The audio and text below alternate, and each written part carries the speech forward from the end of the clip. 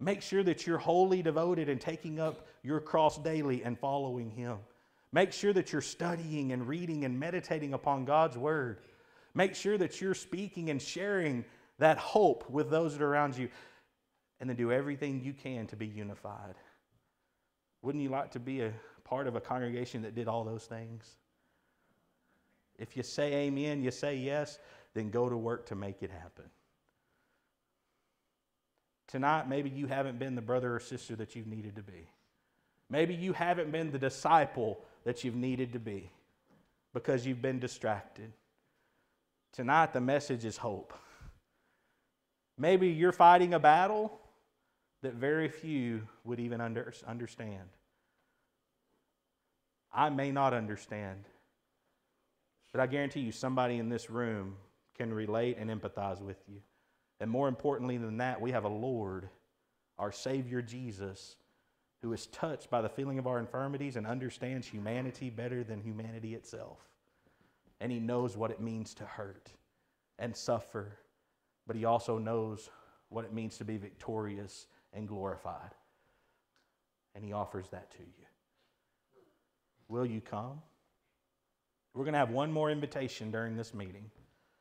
And if something in your life needs to change it. Take the step. Acknowledge that something is wrong and you need to take responsibility and be accountable for the change that you want to see in your life. And the Lord is there waiting for you to come home. One of the greatest things I get to witness is when someone does come forward and they repent. You know, after the service, what happens? There's generally a line of people to come hug their neck. Maybe you need that tonight.